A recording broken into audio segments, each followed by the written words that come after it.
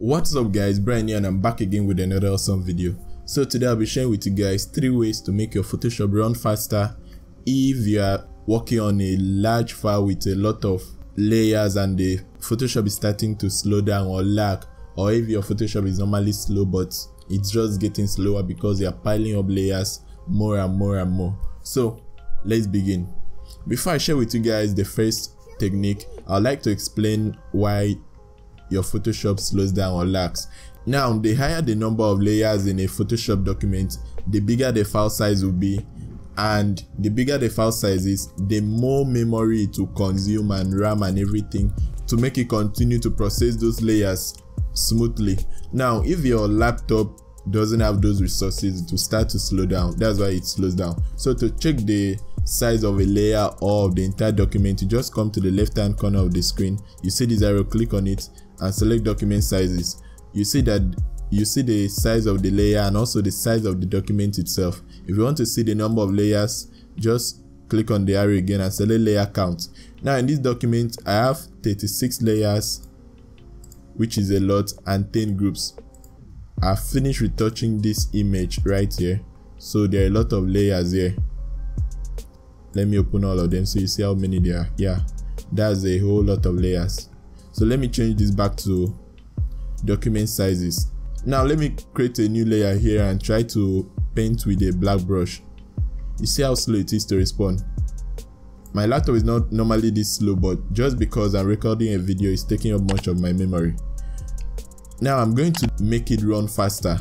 The first technique I'm going to show you is actually destructive, which means that once you do it, you won't be able to work on those layers again. So you have to make sure that you are done working on those layers before you apply this technique. So the first technique is merging the layers together. That is, you select all of them and flatten them into one single layer. That way all those 30 something layers will become one and won't take up that much space. So since I'm done with this picture, I'll just select all the layers, all the 36, or was it 38 layers, and then right click on my mouse and select merge layers. If you are not using mouse, just press Command E or Control E if you're on Mac or PC and wait for the layers to merge. Now that the layers are merged and everything is now one file, just look at the file size, all the way from 1.18 GB to 276 MB. Now let me try painting over this image and you see how faster it is now. You see, it's much faster than before. So that's the first technique. Let's move on to the second technique. Okay, the second technique I'm going to share with you guys is similar to the first one, just that this time it is not destructive, which means that even after you compress them into one file, you still be able to edit those pictures if you want to afterwards. So this technique is also merging them together, but this time not into a single layer but into a smart object. So what it will do, it will create a separate document and then link the document to this document. Photoshop will be tricked to believe that it is one layer, but actually it's a whole document that is just linked to here. So anything that you do in the other document and save there will reflect here. So let's make sure the layers here. I'll select the layer 1 and then select the last layer here, and then right click again and select convert to smart object. Now this will take some time, so you just have to wait for it to finish. Okay, the file is done merging, and as you can see, it is now 190.4 MB out of 800 and something megabyte that it was previously.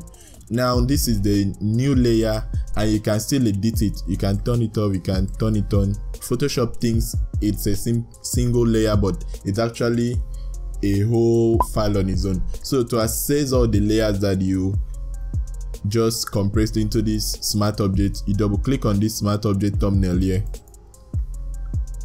and it will open it up. Okay, it is done opening it up, and as you can see here, it has opened as a new file in Photoshop. This is the previous one and this is the new one. So any change that you make here and save will reflect on the other one. Remember, you have to save the changes after you made it here to reflect on the other one. So let me make a change here. I'll just add hue and saturation and then increase the saturation significantly. Like you can see how bad it is now. I'll now save it here by pressing Ctrl A or Command A depending on which platform you're working on, and then wait for it to finish saving. Okay, after it is done saving, it will bring up this window saying updating smart objects. Just wait for it to be done. Don't cancel it, wait for it to be done.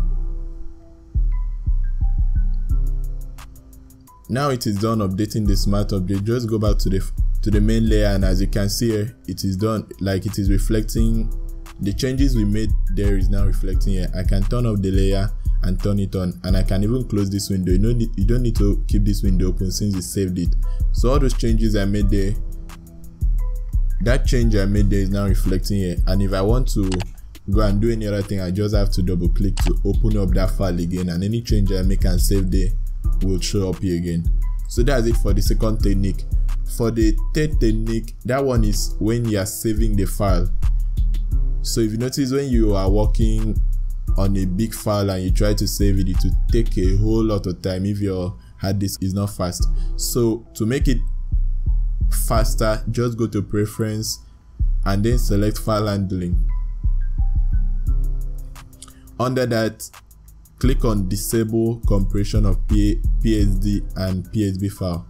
Now when you are trying to save normally and enable, that is when the compression is enabled, your Photoshop is doing two things: compressing the file and saving it, and that will slow it down 2 times. But when you disable the compression, Photoshop will focus more on just saving. But the only thing is that the file size will be much bigger. So when you are saving, make sure you save it as a PSB file, not as a PSD file, because PSD file is limited to about 2 gig. So but PSB can go as big as it wants. So if you want to save that, since I already saved the document, let me just click on save as, and then when the window comes up, you select large document format, that is the PSB. You can see it has changed from PSD to PSB. Don't save as Photoshop, just save as large document format, and then click on OK. And you notice that it will be significantly faster than if you were to wait for it to compress and then save. So those are the 3 techniques to make your Photoshop faster if you are working on a huge file with a lot of layers.